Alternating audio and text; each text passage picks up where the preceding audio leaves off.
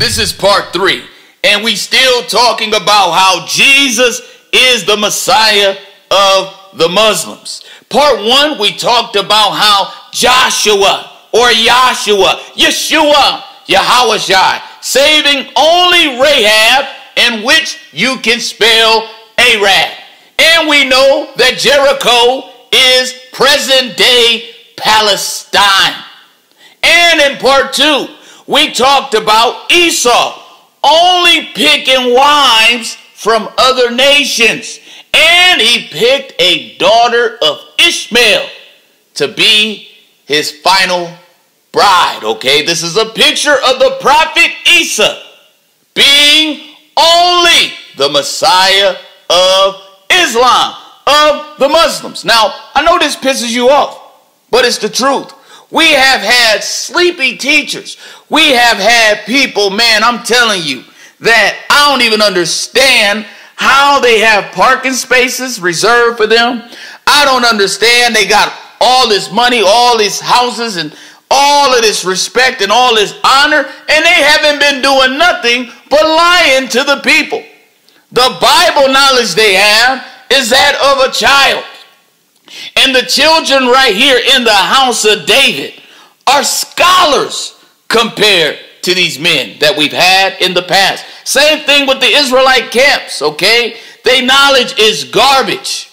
Here they are talking about how they decoded the Bible, and they don't even understand the simple basic principle that just like Joseph's death was a false murder, it's the same thing with the prophet Isa's death. It was a false murder. But now we want to talk about, in part 3, we want to talk about Bathsheba. Now open up your eyes.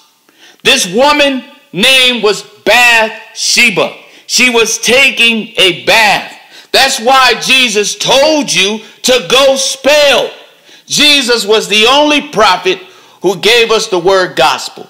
He wants you to go spell Esau. He wants you to go and spell Bathsheba. He wants you to go and spell corn. He wants you to spell so you can see the truth.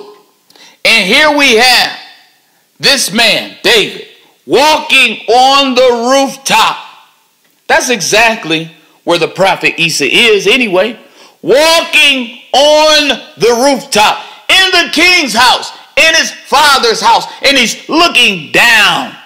And he's seeing this woman, which is a nation, which is a religion. This woman is washing herself. This woman is sanctifying herself. This woman is Bathsheba, which is a picture of the nation of Islam. 2 Samuel 11:2. And it came to pass in an evening time that David arose from off his bed. Now, some of y'all thinking, well, see, Jesus rose from the dead. No. According to the gospel of Barnabas, Jesus went into heaven alive from his bedroom, carried by 4 angels.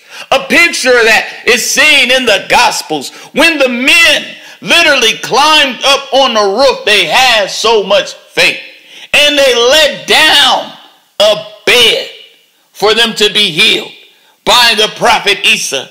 And he said, great is thy faith. There's also a story of a man in John chapter 5, of a man carrying his mat.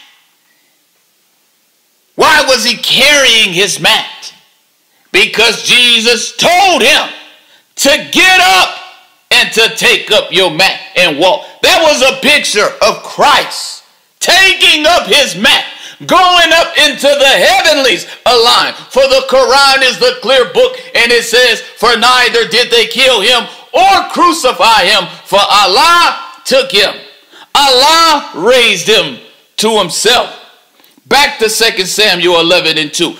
And David arose from off his bed. He went into heaven alive. Jesus is alive. Jesus is alive. Wake up. And walked upon the roof of the king's house. That's his father's house. That's his father's house. As it is written, in my father's house there are many mansions. He didn't say it was his house. And from the roof, from heaven, he saw a woman washing. Now this is the Muslim. We are washing before prayer. We are washing after we urinate. We're washing after we defecate. We love to purify ourselves. Going on, the woman was very beautiful to look upon. Islam is a beautiful, monotheistic religion. It is a religion like one man with many wives. It's like Solomon. One man, one God, and all of his people. No middleman. Okay? That's why a man can't have multiple wives, because a man is made in the image of God. But it is polytheism whenever a woman has more than one husband. Okay? That right there is polytheism. I told you that in part 2. And this religion associates no partners with God. This religion has a perfect balance of Jesus, that he's not God, but he is the Messiah. And this religion promotes cleanliness. Okay? This religion is about prayer. I can go on and on and on. This is a beautiful religion.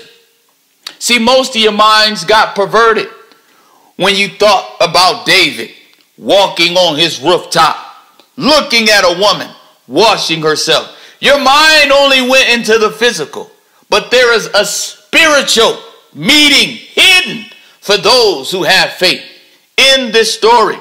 Verse 3, and David sent and inquired after the woman.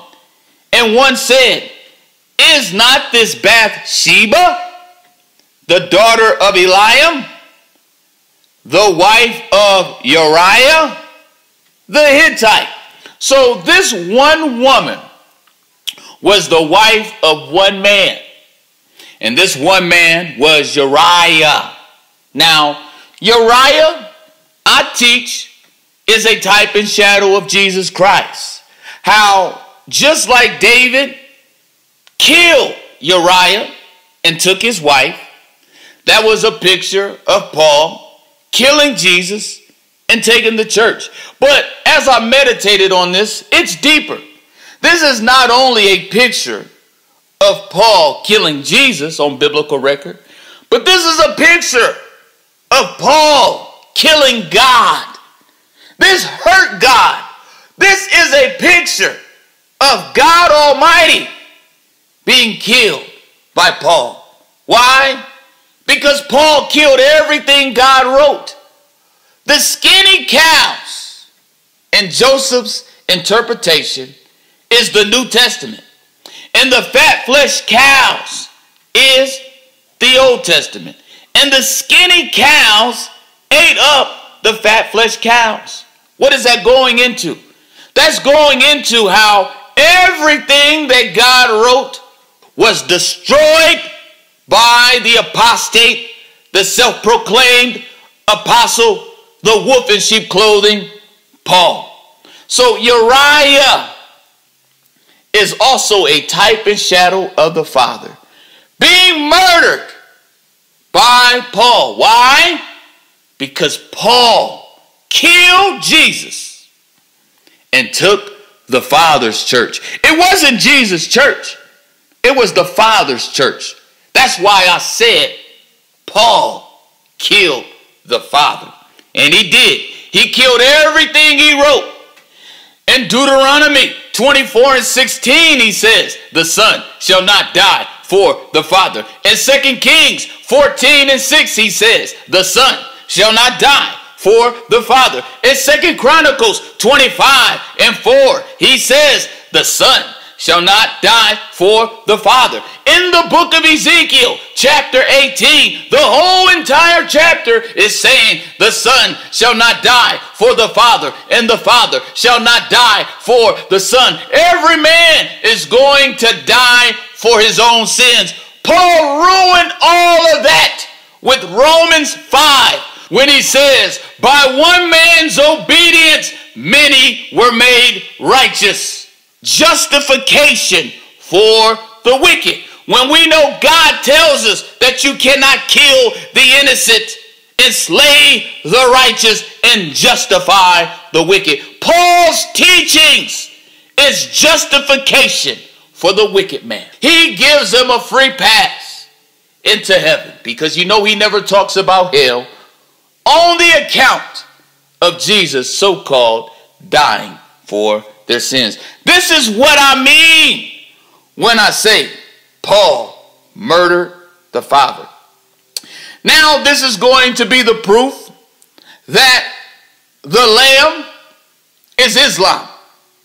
Bathsheba is the nation of Islam. Get it? Islam is the Lamb. I told you to spell Islam is the Lamb. Islam is the Lamb.